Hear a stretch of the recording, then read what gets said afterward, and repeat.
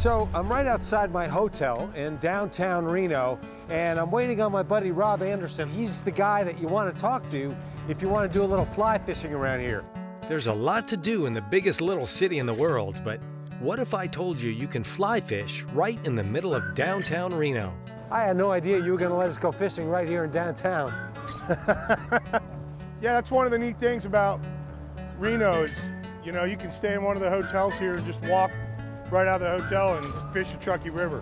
Usually when you think of downtown Reno, you think about casinos, maybe doing a little rock climbing on the famous wall here, not fly fishing. Rob's passion for fly fishing started when he was 9 years old. It's what led him to Reno and made him a Truckee River expert. Yeah, we're gonna start right here. Hey, it looks good. So Rob, this may be downtown Reno, but tell me about the Truckee River. So the Truckee River comes out of Lake Tahoe and flows through the town of Truckee, down through the town of Reno, and out to the east, and then up to Pyramid Lake out of the south. The Truckee itself is pretty well known for really nice fish. We catch a lot of nice rainbows and browns in the Truckee, but it's also considered one of the toughest river fisheries, you know, in the West. You have to get a really good drift. You have to know what you're doing, the correct flies. One of the sayings locally here is if you can catch fish on the Truckee, you can go anywhere and catch fish. Catch a fish in the Truckee and you can go anywhere. With Rob's help, looks like I'll be going a lot of places. So to know which flies, this time of year, it's kind of a guess because it's not real clear. Well, you know, there's not a ton of available bugs. The one that sticks out the most is called a Baetis mayfly. 95% of a trout's diet in the Truckee River is flies or food under the surface. You know, one of probably the biggest misconceptions about fly fishing is, you know, the kind of the movie The River Runs Through It. Yeah. Where you're waving your rod all around in a circle. Yeah, yeah. You know, that's really not the case. Most of our fish are caught underneath the water. You know, there's not always food on the surface. So the fish are down there right now checking stuff out. You know, little leaves and things are going by them and they're looking. And, you know, because it's moving water, they don't have a ton of time to make a decision. So we're hoping they make a mistake or two along the way and grab something that we deem to look like the stuff they're eating anyway. Let's try and be a mistake. Good. One of the most popular fishing destinations in the state, the Truckee River attracts about 100,000 anglers every year. Look where you want it to land. Okay, raise your rod tip up, get that line out of the water. When you raise your tip up, it's got to be like this. Wow. Okay, now as it goes down, now drop your rod down, drop it down, nice.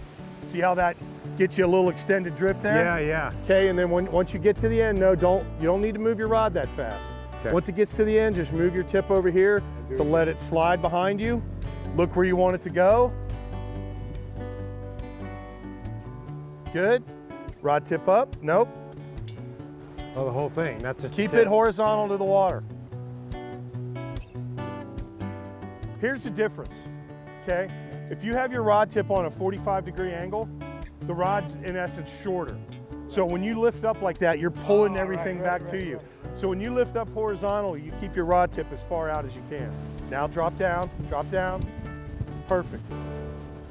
Thanks to Rob, now I know what it takes to become a Truckee trout's perfect mistake. Wow, you really got to be patient. Yeah, you do. This is really light tippet, really light line here. Okay, reel. Take your rod over that way. Get them off that rock.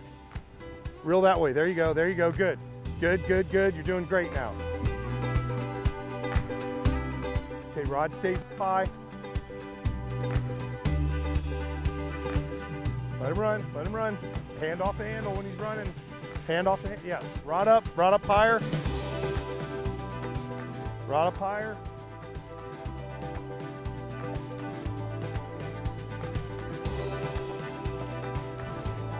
Got him. That is nice a beautiful job. fish, dude. Look at that. Oh my gosh.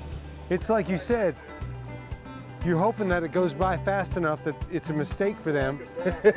And you nailed it. You were exactly right. This is a beautiful 16-inch Truckee River rainbow. See the white tips on its fins? Right down here by my fingers, yeah, see the right white down, tips? Yeah. That generally tells you it's a wild fish. This fish was, grew up in here, was, raised here, not a hatchery fish.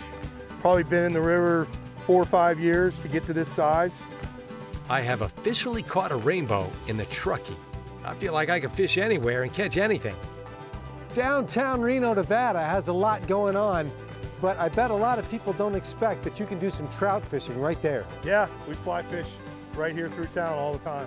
Rob, I had a great time, especially catching that rainbow. I did as well. Thanks a lot, man. Congratulations. Thank you very much. All right.